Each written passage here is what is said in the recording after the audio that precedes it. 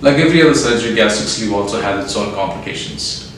If you look at the structural, meaning surgical complications, you can expect something called a gastric leak, where we are reducing the size of the stomach. The gastric juice may leak. To prevent this, we use certain technology which reduces such incidents. Number one, we apply certain surgical staples which create multiple rows of staples, gives you very strong closure. On top of it, we use something called seam guard. It's a buttress material, makes it even stronger. And then this entire sleeve, once it has been created, we check it under water seal to see for any air leak. So your sleeve is made airtight. Once it is made airtight, predominantly we never see the leakage of gastric juice from the sleeve. That problem is taken care of.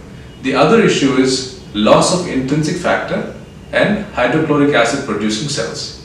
Intrinsic factor helps you in absorbing B12. Since intrinsic factor comes down, the absorption of B12 may come down. So that periodically every 6 months we advise person to check the B12 and iron levels, and if any supplements are required, we will advise those. At the same time, we advise daily multivitamin because we believe in prevention is better than cure.